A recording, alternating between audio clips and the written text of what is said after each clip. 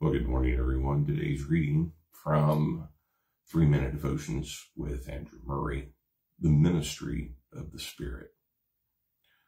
Clearly, you are a letter from Christ, showing the result of our ministry among you. This letter is written not with pen and ink, but with the Spirit of the living God.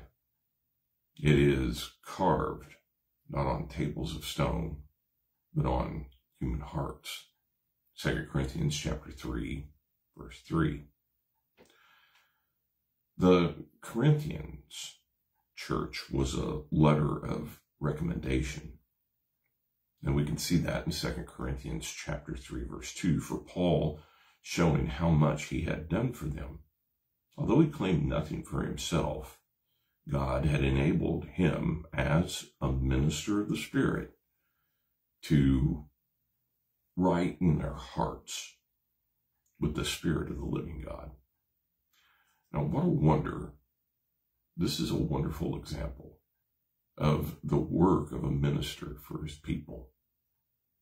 A preacher prepared to be a minister of the Spirit with the power to write in the hearts of his people the name and the love of Christ. No wonder Paul speaks of how all of us who have had the veil removed can see and reflect the glory of the Lord. And the Lord, who is the Spirit, makes us more and more like him as we are changed into his glorious image. And we see that in verse 18.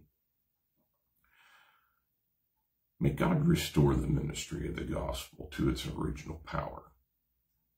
If only ministers and people of the church would unite in the prayer that God, by the working of his Spirit, would give the ministry of the Spirit its right place.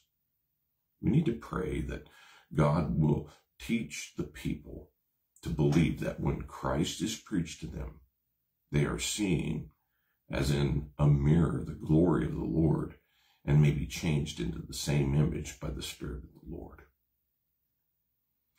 Well, Father, I join my faith with others, trusting you will teach us to open our hearts and churches to the work of the Holy Spirit, giving him freedom to move and to minister, Lord, as you direct.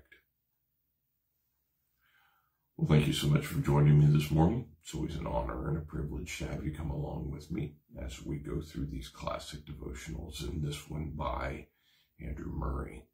May the Lord bless you and keep you and lift up his countenance upon you, make his face shine upon you and give you peace. Until later on, God bless your day.